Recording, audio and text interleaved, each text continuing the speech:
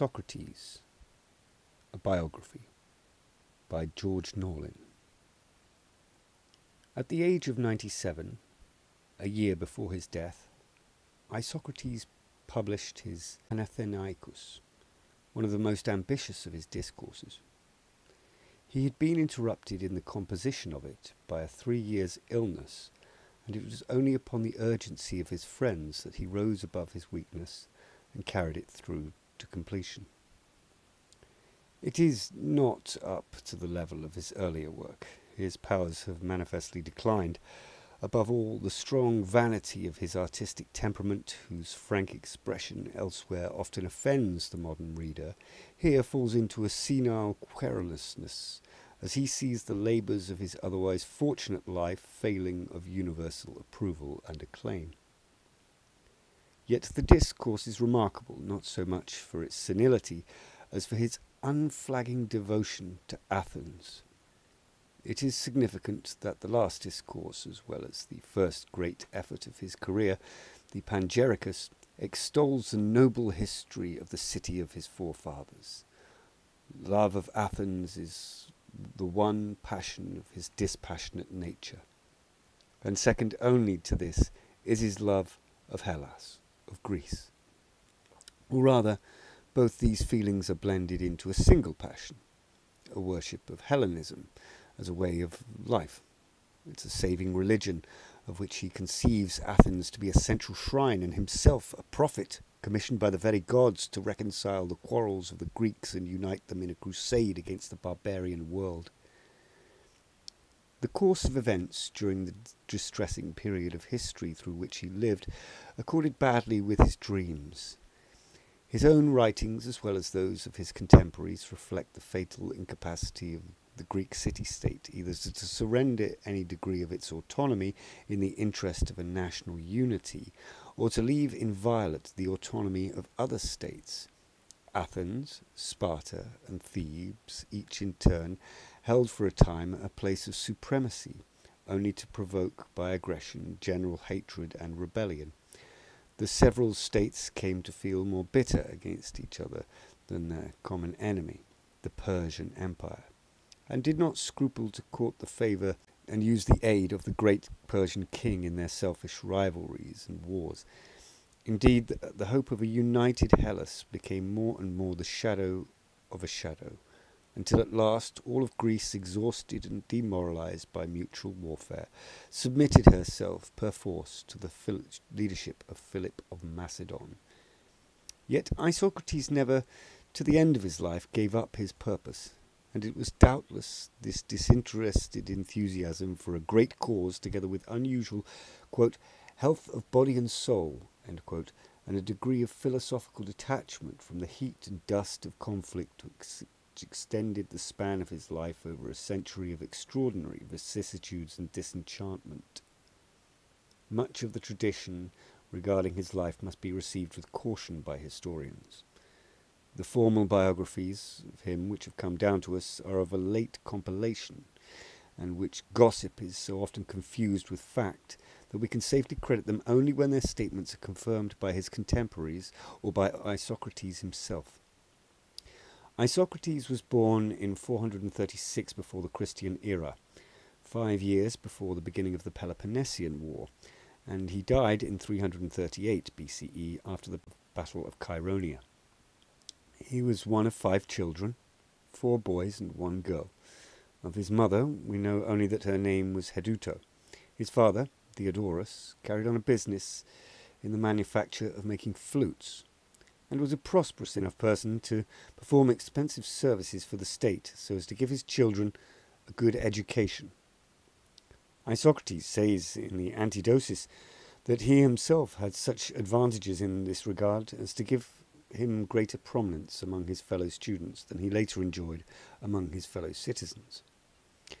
This little is all we know with any degree of certainty about his formal training. We have from his biographers the tradition that he profited not only by the established education of the Athenian youth of his time, but also by the new learning which the sophists had introduced as a preparation for citizenship and practical success. Indeed, He is said to have gone to school to almost all of the professors of wisdom of his generation, which can be true only in the sense that he made himself acquainted with all of the intellectual forces which were stirring in his day and was stimulated by their influence. He has, however, a rather clear relationship to two of the greatest teachers of this period. One of these was Gorgias of Leontini, the most renowned sophist of the rhetorical school, under whom it was likely that he was at one time a student. Gorgias had visited Athens as a special ambassador from Leontini in 427 before the Christian era, when Isocrates was a boy, and had then carried the Athenians off their feet by the brilliance of his oratory, an oratory that was hardly prose, but more akin to poetry, rhythmical, ornate, in making its appeal not only to the intellect, but the senses and the imagination as well. Later, he spent some time in Athens, where his lectures were immensely popular. Next, we hear of him as the orator at the Olympic festival of 408 B.C.E., pleading with the assembled Greeks to reconcile their quarrels and unite in a war against the barbarians. Afterwards, he settled down in Thessaly, where Isocrates is said to have heard his lectures. Isocrates was, without a doubt, greatly influenced by Gorgias. He probably owes to his teaching and his example the idea which he later made peculiarly his own, namely, that the highest oratory should concern itself with broad pan-Hellenic themes, and that the style of oratory should be as artistic as that of poetry, and afford the same degree of pleasure. But when we attempt to estimate definitively what he took from Gorgias in matter of style, we are on uncertain ground. The speeches of Gorgias, which startled his contemporaries, are now lost, and we owe the fragments of them which we possess to the accident of their having been quoted to illustrate the extreme qualities of his rhetoric. If we may judge by these alone, his oratory sought to depart as far as possible from the language of common speech. It was as artificial as poetry, and even more bold in its diction, its imagery, its figures, and its constant effort to strike a grand note. In fact, Gorgias attempted to be as Pindar or as an Aeschylus, but in prose. His untamed rhetoric had its close analogue in the exuberant style of the Elizabethan age, in which we have not only a poetic metaphor, alliteration and balanced antithesis, but also a close parallelism in sound, assonance, which is even rarer in poetry. Now, Isocrates did not attempt the grand manner, and did, in fact, avoid the Georgian excesses of style. He uses the Georgian antitheses, both of language and of thought, with better effect and with more concealing artifice, and he employs alliteration and assonance with greater continence.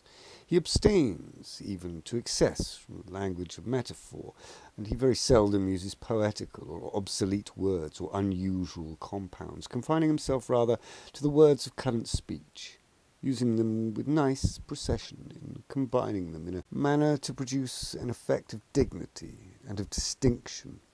Blas quotes an illustration of the sentence of the Evagris, where the difference between language of Isocrates and a bald statement is that he killed many of the Persians, is a difference not of diction, but of the imagination. While Gorgias relies for his effect upon striking words and phrases, Isocrates insubordinates the individual words and clauses to a larger unity. He is an architect, looking to the effect of the whole edifice, not that of single bricks or stones, and taking infinite pains with composition, the smooth joining of part to other part. He avoids studiously the clash of harsh consonants and all the collocations of vowels at the end of the beginning of a successive word hiatus, and he has everywhere an ear sensitive to rhythm, not exactly recurring rhythms as verse, but such as to carry the voice buoyantly through the sentence upon wave after wave of sound without obtruding themselves upon the attention of the audience. For melody and rhythm are for Isocrates as important to artistic prose as it is to poetry.